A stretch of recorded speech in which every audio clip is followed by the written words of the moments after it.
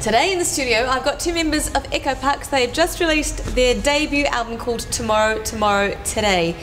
That was, what, about a week ago now? Yeah. Yep, just over. So I better introduce you first of all. Of course, we've got Joe here and Nick. I was going to ask about the title being Tomorrow, Today. Sounds to me a little bit like procrastination. Is that what it's about? Or am I just... Procrastination, yes. I'll do it tomorrow, no, no, today. it's people asking us the question, when's your album coming out, when's your album coming out? It's always tomorrow, we're working towards it, it's going to be tomorrow. And then when we thought, well, it's actually going to be today when it comes out, so we thought, that's kind of cool, tomorrow, today. Okay. So it's us, a statement of saying, here it is. That was going to be my next suggestion, perhaps. It's been a little while in the making. How long have you guys been working on this album? I joined the band about almost 2 years ago. Right. And since then we've just been writing and recording, kind of, and sessions here and there. But we kind of about 3 or 4 months ago went into the studio for a week and just finished everything off. And wow. Yeah, but then it was a quick turnaround from then to being out now. Is very fast. So, that doesn't happen very often with bands. It's always like, oh yeah, and it drags out. So. No, we just wanted to get into it, really. Congratulations.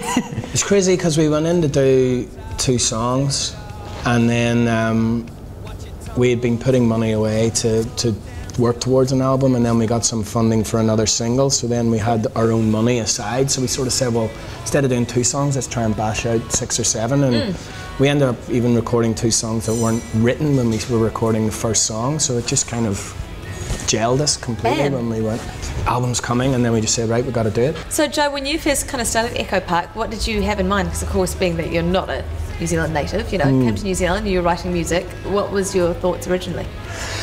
Really just to keep writing. Obviously I was playing with Jordan, and we were always doing Jordan songs, but I was still writing. Jordan like band, for those of you who don't know, yes. And so I had these songs. I think there's only 1 song on the record though that lasts from back then. And then obviously met Joel, who let's get Augustino in there then. He won't like that.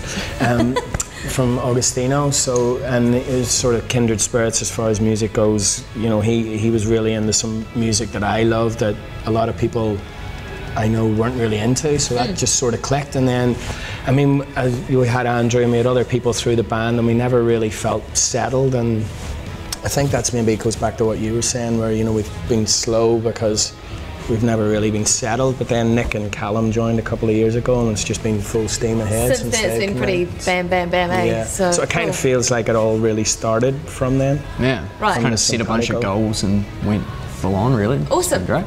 Well, so last time I spoke to you, I kind of said that there were connections made. I said Biffy Clyro, you said Feeder. People talk about Feeder.